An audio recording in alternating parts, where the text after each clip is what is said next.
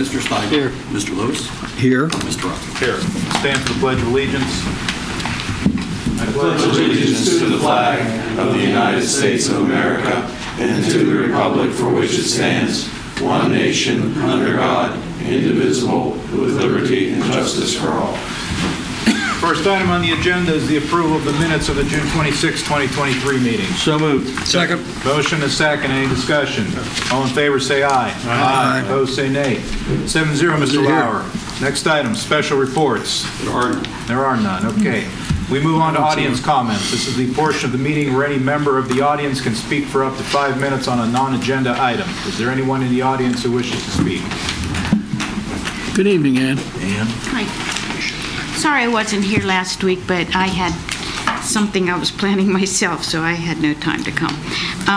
But the reason why I'm here tonight is why I'm speaking tonight is I want to address the community day that we had. And I would have spoken about it at the last meeting if I had been here.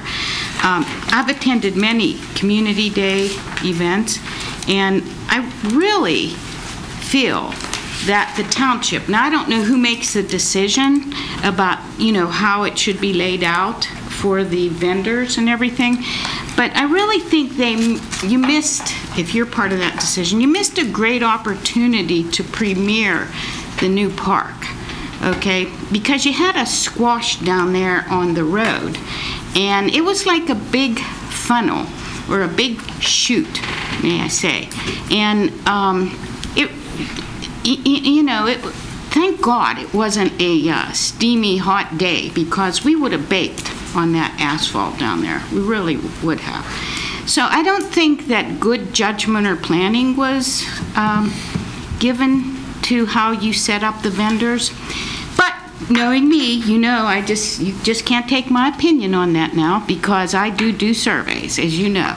So I did walk around and I asked a lot of the other vendors how they felt, and they did not like it either. Now, if no one else has come forth to tell you that, then perhaps they just don't want to get you mad at them or something, okay?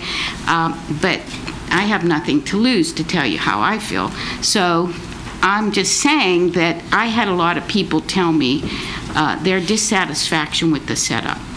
I think you need to take into consideration, too, that in the years past, you had a lot of people who owned like fitness centers who participated, or chiropractors, and I kept walking up and down, and they were not getting much business.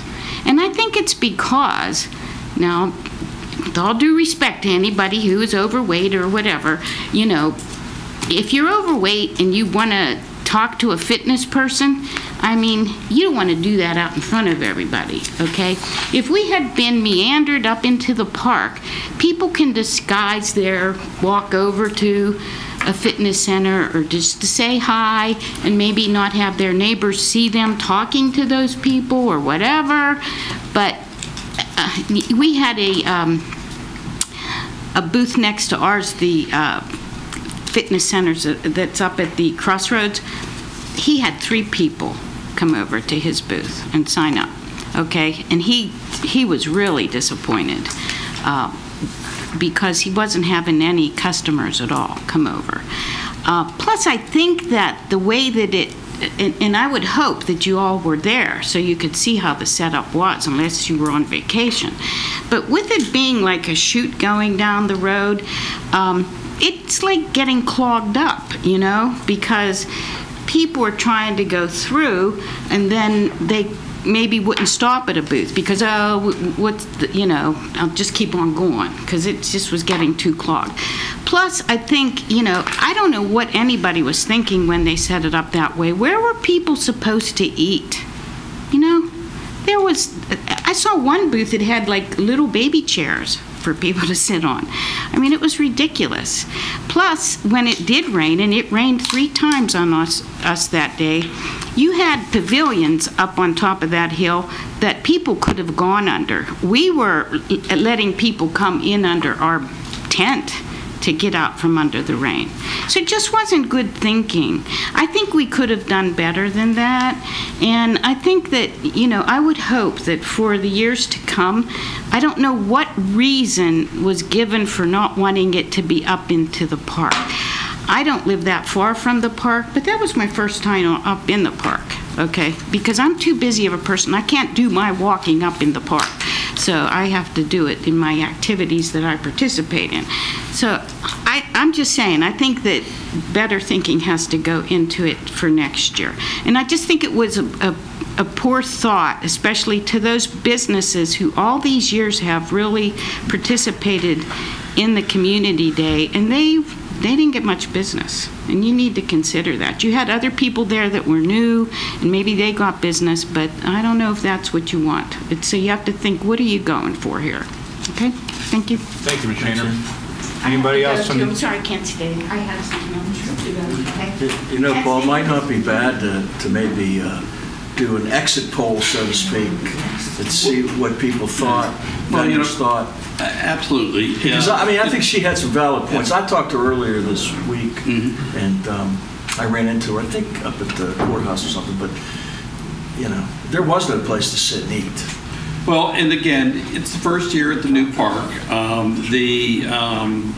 The committee that organizes that is meeting as a follow-up to it. I think one of the things that she suggests is probably a good idea is that we ought to reach out to those vendors and ask them what we can do to improve their situation. So I do think one of the things that is intended to happen, and I think it will improve the thing, is to incorporate the lawn area into community day. So. Please speak up for Thank you.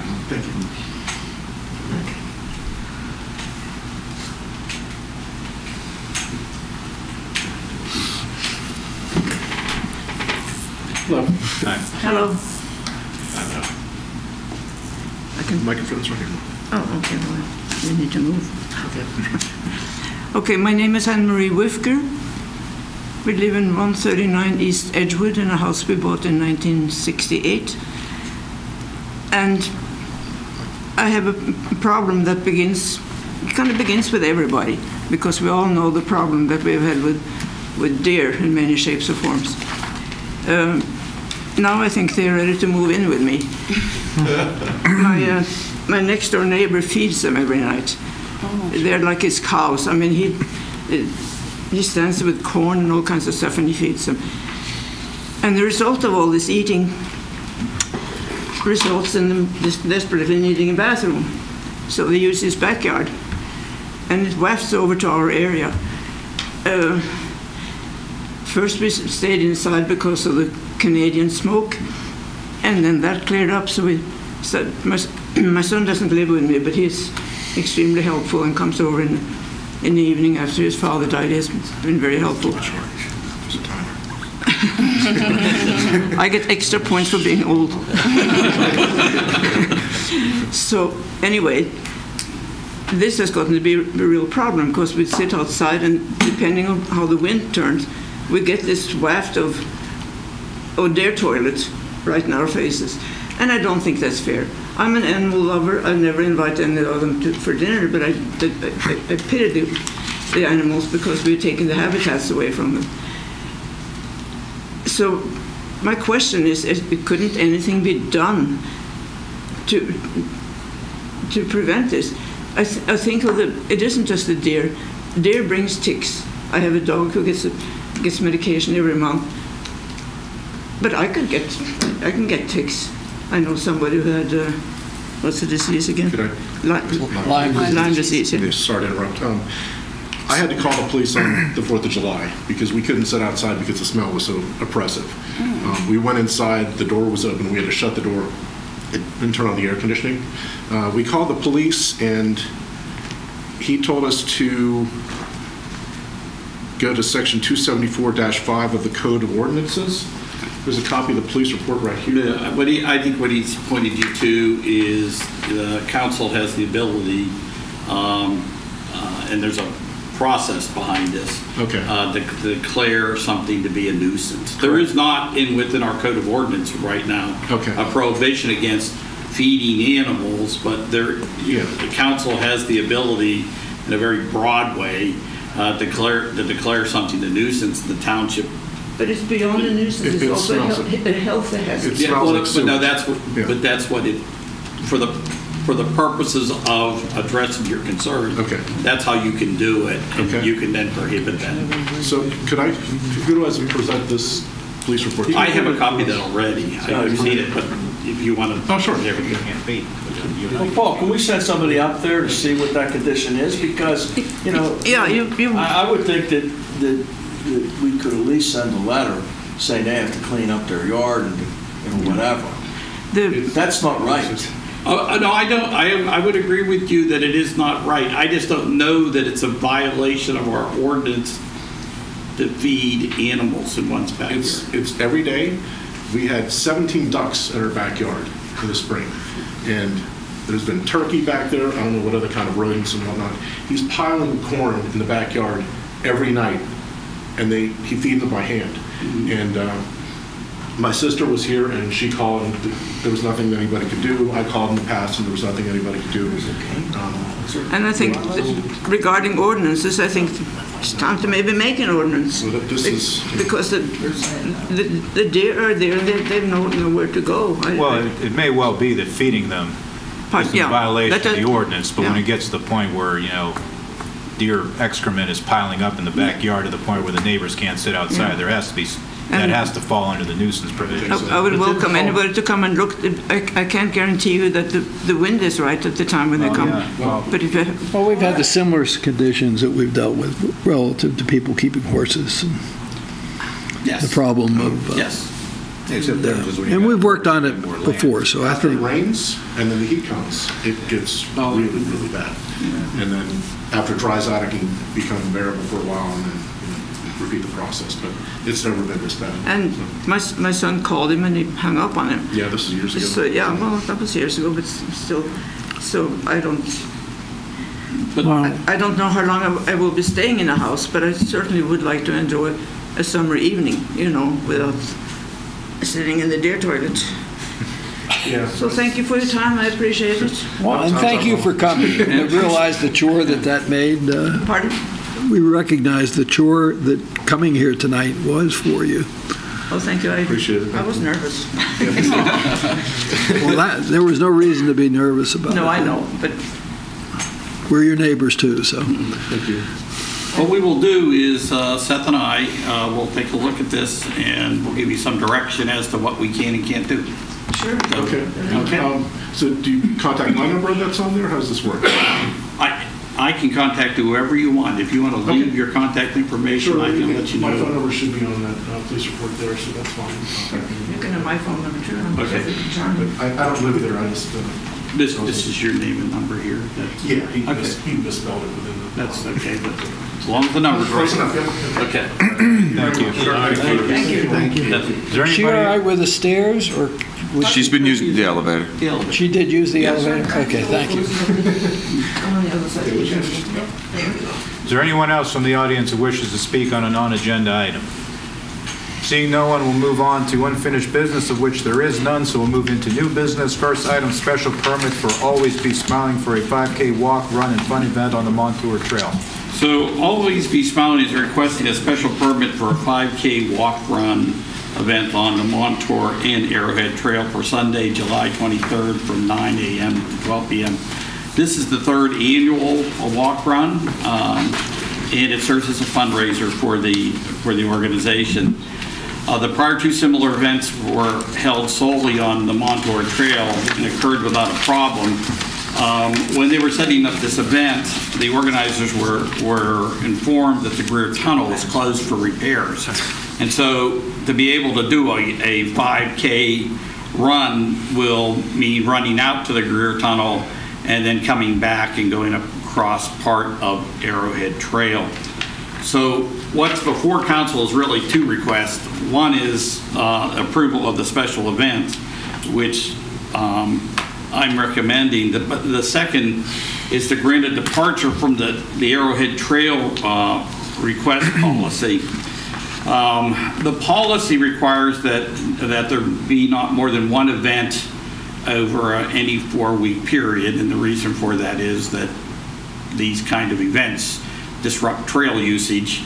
There's a cost to using the trail for this kind of event. In this case, it's $70. Trail requests must be submitted 2 months prior to the request. They weren't able to do that because they didn't realize there was a problem. A certificate of insurance is required, naming the township as an additional insured, and a security deposit in the amount of $250 is required. So at least 2 of those criteria can't be met, but it's going to be my suggestion that if you choose to allow them to be on the Arrowhead Trail, that they meet the remaining requirements, and that the 5K walk run be done such that the first leg is going out onto Arrowhead Trail and returning back. Because one of the things that's going to have to happen is the parking lot that's down near the sanitary authority's got to be closed, because you can't have runners there with cars backing into them. So my thought is if they did the first leg out to here and back by 10 o'clock, the trail could be opened back up again, and without any disruption to the event. And in the future, I want to explain to them what the trail use policy is, so they comply with this going forward. So there's really 2 things in front of council. 1, do you want to grant them a special permit? And 2, do you want them allowed to use the Arrowhead Trail? I'm going to make a motion that we approve the special permit to hold the 5K walk run and fun event on Sunday, July 23rd from 9 to 12 p.m. I'll second that. Motion and second. Any discussion? All in favor say aye. Aye. Opposed say nay. 7-0, Mr. Lauer. And then I'll make a motion that we grant a departure from the Arrowhead Trail request policy, and that they be granted permission to use that small portion of the trail, subject to the 3 things spelled out in the manager's report, which is that they comply with the remaining requirements of the Arrowhead Trail request policy, that they in the future fully comply with the request procedures and policies, and that the 5K walk/run be routed so that the township parking lot near the sanitary authority plant only be closed from 9 a.m. to 10 a.m. Second that as well. Motion and second. Any discussion? All in favor say aye. Aye. Opposed say nay. 7-0, Mr. Lauer. Next item, resolution authorizing the township manager to sign and submit traffic signal maintenance agreement and application of traffic signal approvals to PennDOT. Yes, throughout the Commonwealth of Pennsylvania, municipalities are required to maintain traffic signals located in their community.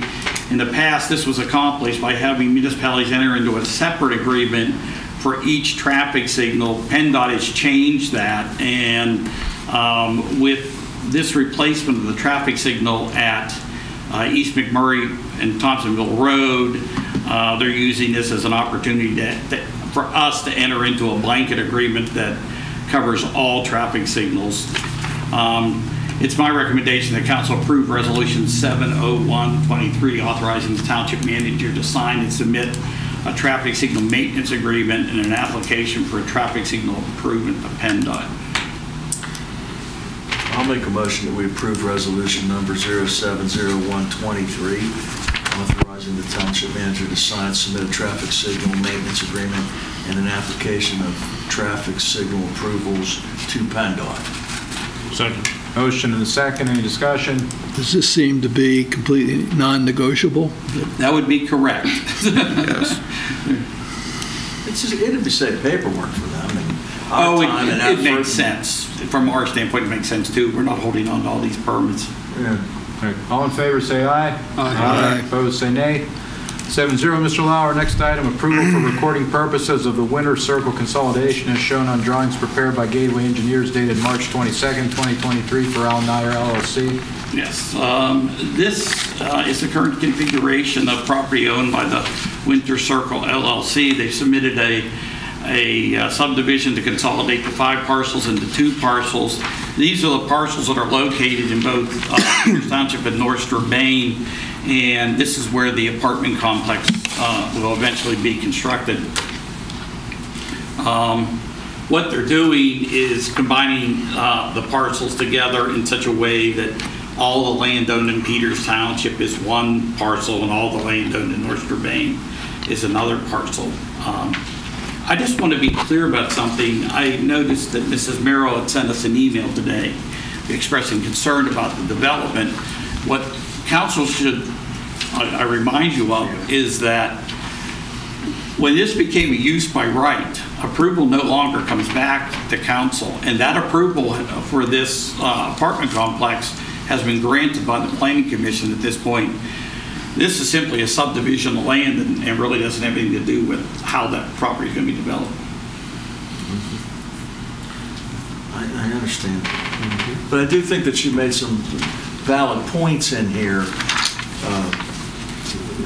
especially relating to us obtaining information about the renter, we need that landlord-tenant statute or ordinance to come in so that we don't miss any earned income tax and all that kind of stuff, and we know who's living here. Yes, I think what changes here is you now have a substantial number of renters, and we need to know who's renting in town. And I just think overall most communities are doing that because you want to ensure that those units are have working smoke detectors and all the bells and whistles, which is just a safety thing. Yes, it's a lot easier to do that than have some, a fire over there and have to bring out that big truck and all that kind of stuff. And I think the other point is that I just would want to note is I tend to agree with her about, and I don't remember the plan, but I think that access to Water Dam Road is just ludicrous, especially where it's going to be. But I think they should have to go out in the back on the galley. well, they're going to be able to do both, and in the case of Water Dam, we don't control that. PennDOT does, and they have to get an HOP, do they have that yet? Not yet, but they're very close to that. Well, I mean, I just think it's, well, I guess PennDOT will have to deal with it. But Yeah, and I think there's somebody coming out of there trying to make a left there. That's just, to me, insane. in their most recent set of HOP drawings, there is a little bit of available stripe space along Water Dam for a short turning lane. It might not be required, but it would be helpful. But that interconnection with ACE, are we past the point of pulling that off? It can't happen with the actual driveway of ACE. There's just too much separation there, too many issues. We are looking at a pedestrian connection up to the Grande Plaza, though. Okay. Could you walk me around the perimeter? I mean, I understand where the school is here, Water Dam, and ACE. I don't know whether that stops at that little corner there. So the top right of the red portion, directly above that would be the Grande Plaza. As you move further left, this would be Ace Hardware back here. This is the boundary with North Strabane, Galley Road. The driveway for the golf course is about right here, and then obviously you'll get further down into North Strabane here. Again, Primrose, and then the intersection of Water Dam and Galleys just off screen there. Well, you started from the hardware store. What is this line that's running? Right here? No. Well, This one? perpendicular to that. This V? Yeah. I don't know where you are. Who owns that parcel? With Ace Hardware. Do we know who owns it? It's all part of Ace Hardware property. Oh, it is? Yeah. The back area, maybe? Yeah. They have a large piece That's a of lot of property. space back there. They do. I didn't realize that. Yeah, and but their driveway stops off screen. You couldn't see it even if it was shown. Well, I can't see your pointer either, but that's what you were trying to do. I mean, it's up by the north there. Like their driveway's up here off 19. Yeah. That's where that piece. Where's the proposed exit on Water Dam? Approximately there. Right in the middle there. Yeah. This has nothing to do with this property. Does anybody want to make a motion? Yeah, I'll make a motion. Peters Township, for recording purposes, the Wynter Circle consolidation shown drawings prepared by Gateway Engineers dated March 22nd, 2023 for Allenhire LLC, subject to the conditions recommended by Planning Commission. Second. Motion and a second. Any further discussion? Yep, one more question. The bridge that we repaired, or culvert, whatever, that's just to the south of Lindenwood, where is that on? It's got to be before the tip of this. Is that by the? I think it's where the parcel starts, Bob. It's right. It would have to be. Yeah, that's where that comes right when you get down below Primrose. It's right before. Well, yeah, because that's where it goes. If this is the driveway to the golf course, it's right before that. Yeah. About there. That doesn't seem right. Okay. Yeah. It's not relative to anything that's part of my decision making. All right, we have a motion and a second. All in favor, say aye. Aye. Opposed, say nay. 7-0, Mr. Lauer. Next item, approval for recording purposes of the Snyder consolidation plan as shown on drawings prepared by J.R. Gales and Associates dated February 27, 2023 for John James, LLC. So this is a subdivision of 2 lots owned by J. John James, LLC, to be combined into a single parcel. The parcels are located at the intersection of East McMurray and Thompsonville Road. This is the site of the Cohen Market. The intent is with this is to eventually build a new convenience store and pumps at that location. It's my recommendation that council approve for recording purposes Snyder consolidation plan.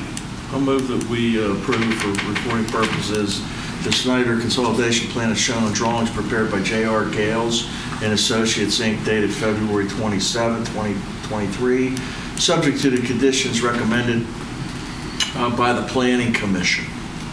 Second. Motion and a second. Any further discussion? Yep. All right, this parcel was part of an approved development a number of years ago. I don't know that we ever determined if that's expired. It has expired. It's been more than 5 years for sure. It was like 2010. There's no pending litigation as a result of it, and we had a lot of comments from residents at the time that was done. Well, and again, what you're looking at is a plan that will eventually go to the Planning Commission for approval, but the one thing that I told Seth, given the visibility of this and the interest of that neighborhood, we'll certainly bring it back to council for the purposes of providing a review and recommendation to the Planning Commission before they approve it. All right, thank you. Okay, we have a motion and a second. All in favor, say aye. Aye. Opposed, say nay. 7-0, Mr. Lauer. Next item, approval for recording purposes of the Pasquinelli-Sweat subdivision as shown on drawings prepared by J.R. Gales and Associates dated May 24, 2023 for Pasquinelli and Sweat. So this proposed subdivision would adjust the shared lot line between lots 211 and 313 of the Anthony Farms plan of lots. Mr. and Mrs. Sweat are constructing the new home. In addition to the house shown on the building permit, a large covered structure was built, and as a result, the lot coverage maximum of 15% has been exceeded. To address the issue, this subdivision transfers additional property onto that lot. This was reviewed by the Planning Commission and approval was recommended.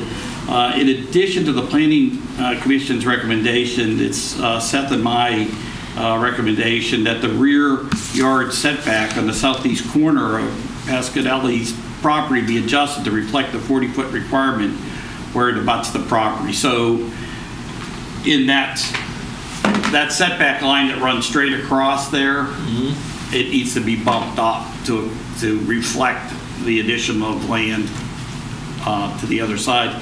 The other thing is, I think there ought to be a note placed on the subdivision indicating that lot 313R is currently at the maximum lot coverage and therefore no additional structures can be built on that lot, so that there's some recorded record of that. Makes sense. Yeah, that makes sense. I'll make a motion that we approve for recording purposes the Pasquinelli-Sweat subdivision as shown on drawings prepared by J.R. Gales and Associates, Inc., dated May 24th, 2023, for Pasquinelli-Sweat, subject to the conditions recommended by the Planning Commission and the conditions recommended by the Township Manager. Second. Motion and second. Paul, do we know, how did they get a permit to build a structure which exceeded the maximum lot coverage? Was that a mathematical computation error on our part, or what? No, it was built in addition to, so the house permit was issued. The covered porch was being constructed. We discovered the covered porch being constructed. They revised their construction drawings, resubmitted them to us. We determined they were exceeding lot coverage. Then we said, well, we're not going to issue an occupancy until this issue is addressed. Yeah. Okay. So the original permit was in compliance. Right. It's they weren't. Okay. All right. Okay. We have a motion and a second. All in favor, say aye. Aye. Opposed, say nay. 7-0, Mr. Lauer. Next item, change order number 1 to the contract with ABS Building Systems Integrators, LLC for the renovation of the Public Works Garage. So at the end of June, ABS Building Systems began work on the Public Works Building renovation project. One of the things that when they were doing the demolition that they brought to our attention is that the ceiling in this area was undulating, and when they removed that ceiling, what was discovered is that this trusses had rotted on that one end of the structure, and that was what was causing the instability. They have stabilized that, and what they're asking is, in terms of a proposed change order, to put a new ceiling in there at a cost of $7,095. This represents a change of 1.9% from the original contract. And the change, even with the change, we're well within the budgeted $450,000. So it's my recommendation that council approve change order number 1 to the contract with ABS System Integrators for the renovation of the Public Works Garage in the amount of $7,095.15. I'll make the motion that we approve that change order. You're being busy. Well, Go ahead. The change order number 1 in the contract with ABS Building Systems Integrators, LLC for renovation of the Public Works Garage in the amount of $7,095.15. Second. Motion and second. Any discussion? Please. You mentioned that they want to repair or are willing to repair the ceiling. Have you excluded how they're going to repair the framing? Oh, they're... could you speak to that, guy? Yes. So the contractor, when they discovered this, first looked at the durability of the wood and the rest of the trusses. They determined that it was in pretty good shape, so they ran out and grabbed a couple 4x6s and shored up the trusses on both sides of the washroom. You can't see the other side if you're looking at the picture. It's over by the entryway, and kind of tightened up that entire ceiling structure. So we should be seeing a change order for that work to make sure that the trusses are in good shape. That this is not addressing that cost. This is just for the ceiling. That's correct. I think we ought to wait till we see the whole thing, but whatever. Okay, we have a motion and a second. All in favor, say aye. Aye. Opposed, say nay. Nay. 5-2, Mr. Lauer.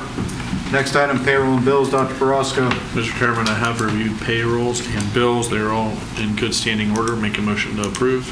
Second. Motion and second. Any discussion? All in favor, say aye. Aye. Opposed, say nay. 7-0, Mr. Lauer. Any correspondence, Mr. Lauer? Nope. Anybody want to discuss any of the various board or commissioner authority minutes? Anything under miscellaneous, Mr. Yes. Lauer? Just wanted to bring to your attention, last weekend was Touch a Truck. Nice day, overwhelming attendance. And, it's the kind of thing I think the Park and Rec Department does so well. So. This was in Peterswood or up at? Yeah, this is in Peterswood. The other thing is Columbia Gas has approached us. They need to do work on a valve that's located. This is Thompsonville Road East McMurray Road, the parking lot there.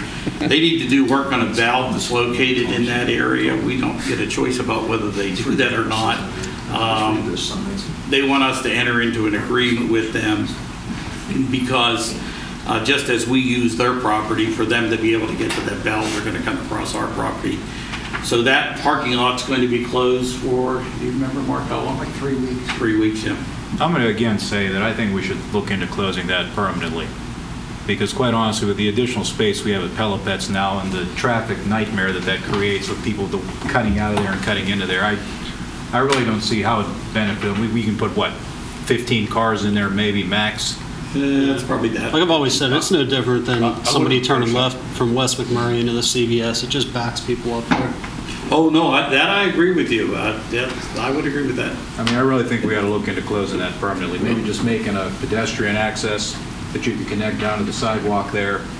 Well, how are you going to do that, though? Because what else if they need to get in there? Like, isn't there a gas facility there? Oh, yeah, but the gas get in? Well, we can have a gate or something that allows them in. But if you're actually going to close it, the best time to do that is when the gas company makes us close it down, just don't open it back up again. I really think we ought to seriously consider that. Why? It's a bad traffic situation. Have there been any accidents? No, but they clog up the traffic there horrendously. Yes, okay, that's the problem. It clogs the traffic up terribly. What happens, it's people coming off of East McMurray Road going to make a left-hand turn in there. It backs traffic up onto East McMurray Road. People block it all the time, despite the fact there's a sign on the road that says "Do not block." Yeah, but make a no left turn there. Don't get rid of the parking lot that people use. We make a no left turn on West McMurray into CVS, but we do it every day. Yeah, you'll never stop a left-hand turn. Yeah, what about, like, didn't we lose spaces down the road because of the roundabout work? We will for the next few months. Yeah. Maybe we should, if we're going to do that, we should, yeah, but I'm just saying, maybe we should, if we're going to close this, we should wait until after that construction gets done, because then you're going to lose 15 spaces, and where are those people going to park? They're going to get out of Palpits. The extended parking lot there, or always be smiling. There's extended parking now. Well, there's one on the other side. Well, the fact that matters on the trail, there is limitless parking, because one of the ways you access the trail is Peterswood Park. Rolling Hills Park. It's Rolling Hills Park. I think people go to where they think it's convenient for themselves personally, and that's what that is. When this was put in, it was needed, because we didn't have the number of spaces we have now. Yes. You know, and like I said, to me, it's just that there's not been one time during the day I've gone down through there that the traffic is not jammed up because of somebody trying to make that turn across there. I agree with Mr. Arcuria not to do it right now with that parking, removed from. Well, you're going to lose it right now because they're going to dig up to the gas valve. They said like late August was when they were planning this project. I'm not in favor of seeing it closed at all, but that's. Yeah. I mean, I don't know. I don't know enough about that, whether that jams up and how bad it is. I don't know. I mean, the bigger problem now is the amount of traffic on Thomas Road, because everyone's using Bunker Hill as the detour. Well, that's even worse. Yeah, so have we ever thought, about a traffic light at this intersection here? We actually had one. Oh, we attempted that, yeah. PennDOT, it didn't meet PennDOT's standards.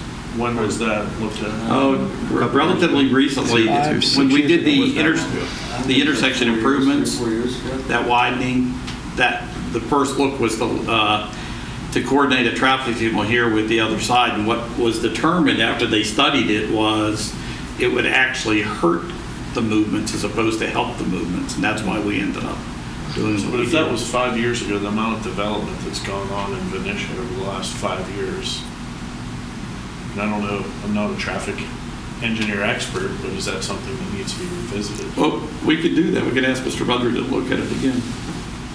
I thought they did look at future growth in those when they review plans like that. They do. Right now, it's kind of a bad time to look at it. I doubt they're going to let you put a light within, what, how far is that from the maintenance? Yeah, I was going to say 300 feet. I doubt they'd actually give approval for that to be used as a parking area. Well, then we definitely get rid of it. Hold on a minute, highway occupancy permit to get in and out of there, or no? Because it was There never was already intended to an be a existing parking lot. driveway. There was already an existing driveway for the gas company. Yeah, but that'd be a change of use, though, I would think. I don't know. We can revisit the issue later. I just think that's an accident waiting to happen, and there's plenty of other places people can park. But we don't need to decide that tonight. Anything else under miscellaneous, Mr. Lauer? Nope. Anything anybody wants to see on the next agenda? Okay, we have an executive session. Yes, we do. We are adjourned.